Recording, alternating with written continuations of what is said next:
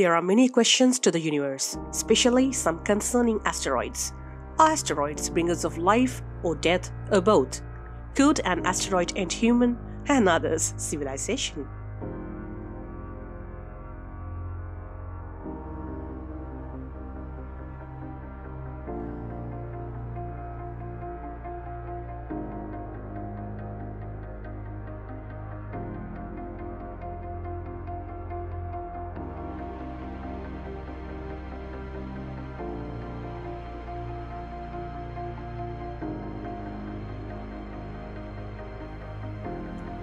The Milky Way, home to billions of stars, rising and setting over billions of worlds, including our own.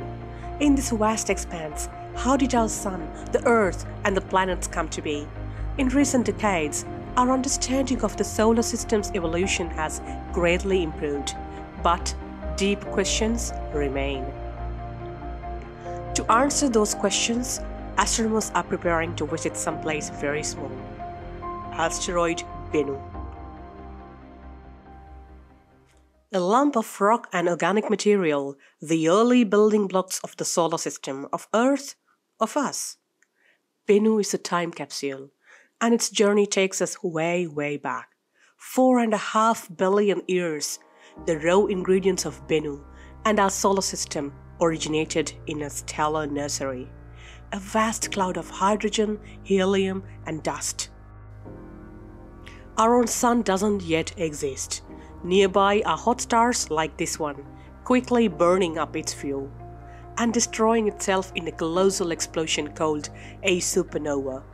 The explosion destabilizes our cloud, causing it to collapse. In the geologic blink of an eye, 100,000 years, gravity and angular momentum flatten the cloud into a swirling disk. In the center, where molecules crash together tightest, a protostar revs up to incredible pressures and temperatures. Deep within the disk, clumps of dust not much larger than a grain of wheat are flash heated into droplets of molten rock called chondrules. The source of the heat remains a mystery. Chondrules are destined to become the building blocks of the solar system. Coaxed by gravity and turbulence, the chondrules clump. They grow into the first asteroids, into mountains, into planets. The asteroids are rubble piles of rock, metal, ice, and organics. The large asteroid is the parent body of Bennu, a protoplanet whose size we can only guess. Closer to the protostar, a planet begins to form. And then, dawn in the solar system. The protostar undergoes fusion and ignites, revealing our Sun. But the solar system is far from finished. Jupiter most likely forms near its outer edge. But just 500 million years after the Sun ignites, some believe that it slowly moves inward. Its massive gravity ripples the asteroid belt, disrupting countless asteroids and comets, flinging them toward the Sun. They rain down on the inner planets, hammering and remelting large portions of their crust. Did these impacts also deliver organics and water, key ingredients for life? Back in the asteroid belt, Bennu's parent body is lucky. It survives this period of heavy bombardment. The solar system cools and calms. Jupiter and its many moons assume the orbits that we see today. Billions of years of quiet follow. More or less. Then a billion years ago, one theory suggests a collision shatters the protoplanet. Some of the debris loosely forms into a new smaller body, Bennu. But Bennu will not stay in place. Dull, non-reflective, it slowly migrates towards the Sun. Solar heating turns its warm side into a low-intensity thruster. Through millions of years, Bennu's orbit gradually tightens until it interacts with Saturn's gravity, altering its trajectory and hurling it into the inner solar system. close encounters with Earth and Venus follow. Their gravitational tugs may have repeatedly stretched and reformed Bennu, turning it inside out and pulling off loose material. As a result, it has no satellites of its own until OSIRIS-REx came. Today, NASA is sending a spacecraft called OSIRIS-REx to explore Bennu and retrieve a sample. Why? Bennu has survived its long journey and settled into a near-Earth orbit, bringing its secrets within our reach. Now it's ready to teach us more about the solar system history, its formation, its evolution, and our own place among the stars.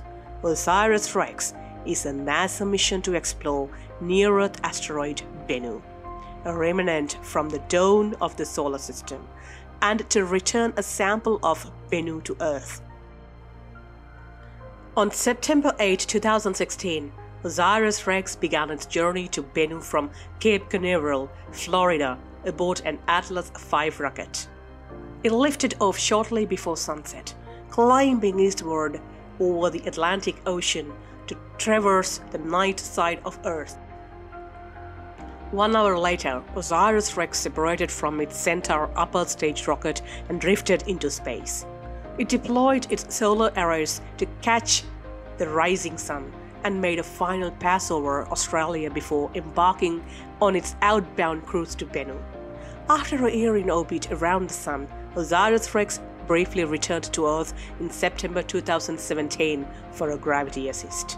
The spacecraft passed within 18,000 kilometers of Antarctica, then turned its instrument deck toward home to capture images and spectra of Earth and the Moon.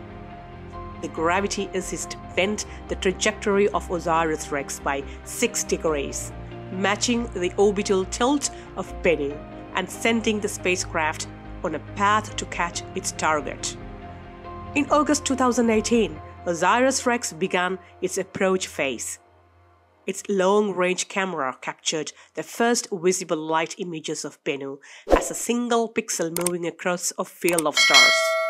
Over the following months, Bennu grew from a pixel into a world with OSIRIS-REx, revealing its shape, rotation, and color for the first time. Now, after chasing its target for over 2 years, OSIRIS-REx is arriving at asteroid Bennu.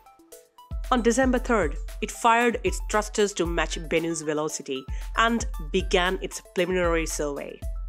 OSIRIS-REx passed high above the equator and the poles, measuring Bennu's position and mass and refining its size, shape, and spin.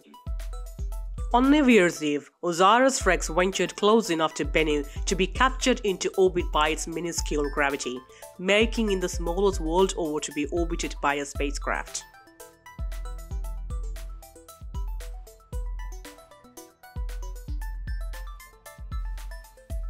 Before it descends to the surface, the spacecraft will deploy its touch-and-go sample acquisition mechanism, or TAGSAM, a new technology invented for the mission. When it reaches the checkpoint, OSIRIS-REx will begin its final descent. It will pull back as solar arrays of safety and approach the surface of centimeters per second, the walking pace of an insect.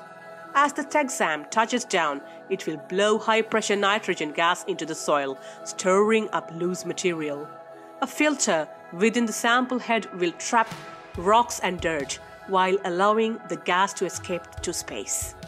Once the sample is collected, OSIRIS-REx will fire its thrusters and back away from Bennu, retreating to a safe distance with its precious cargo. Following collection, OSIRIS-REx will verify the status of the sample using a camera called SAMCAM. This visual inspection will reveal whether any large debris is still attached to the sample head, which could pose a hazard during stowage. Next, OSIRIS-REx will verify the mass of the sample. It will fully extend its TAGSAM arm and perform a spin maneuver, measuring the change in inertia to determine the sample's mass. If at least 60 grams have been collected and the sample head is clear of hazardous debris, Mission planners will command the spacecraft to stow the sample.